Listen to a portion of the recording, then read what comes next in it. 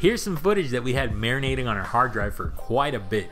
It's a Rogers Park find that I think you guys will like. El Famous Burrito makes some really good burritos, not to mention tostadas, sopes, and tortas. We were having some late night cravings and this place really hit the spot. Plus, we also went to a tamale stall that we love next to the Rogers Park Fruit Market. Those tamales are no joke.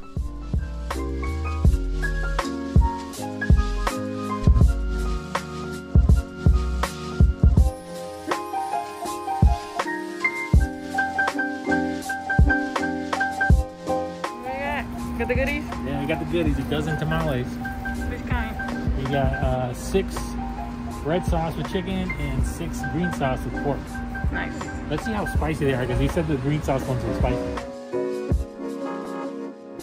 As you can see, these bags were heavy with deliciousness.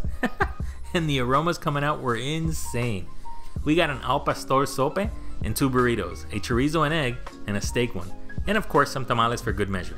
Just look at this beauty.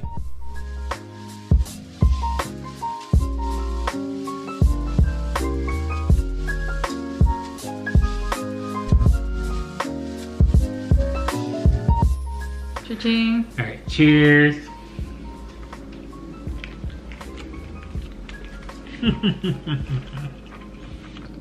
That is really good. Yeah. It's very, very flavorful. That's the part that I'm always I'm always worried about, but it's very, very flavorful. And it has like meat, beans, a little bit of lettuce and tomato, and it just goes so well together. The meat is seasoned perfectly, and the tortilla, like the flour tortilla, is really nice and soft, and it's just very like just homey. There's that, but it just tastes so good. The steak is not super tender, but it's not super chewy either, so it's just right. So the chorizo is not too spicy for this one. It's nice and savory, and the eggs are super soft, so very nice. Yeah, like that's one of my favorite items, like chorizo and egg, especially chorizo and egg tacos for breakfast. Wow. Oh yeah, this is really good stuff. Breakfast for dinner. Yeah, let's try something else before we get too full on these burritos. What do you want to try next? The sopapilla? No, sopes. The sope.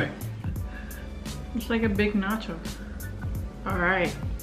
Yeah, like I can smell like the because it seems like a crispy bread. It kind of smells like a crispy bread. I'm gonna feed you. Mmm. Mmm. The al pastor on that is so good. Right? That's kind of what it is. It's like kind of like crispy bread. Yeah. Oh my god. Because it has kind of like that. It's not a cracker, but it's like toasted bread. It's like a tostada, but it's like thicker. Yeah. That's what it is. I think that's the best description of it. It's like a tostada, but thicker. I'm gonna attempt to grab the whole thing. This is probably meant to be eaten like this. Oh, that looks so good. Here, let's do this bite. It's so good. Ooh, I conveniently have a napkin here. It's delicious.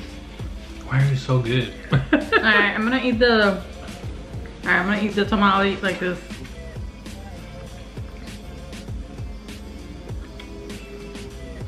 How spicy is it? Because I was worried it's gonna be spicy. Because I asked him like, hey, which one's the least spicy? He's like, least spicy is the red, most spicy is the green. I was like, you know what? Let's do half and half just in case. The spice will hit you after later. A few seconds, like right now. The flavor of is it chicken? I think it's chicken. No, it's pork. Pork? Yeah, the red sauce is chicken. God. Let's see. That tastes like your grandma made that. Well, not our grandma, but a grandma. Wow.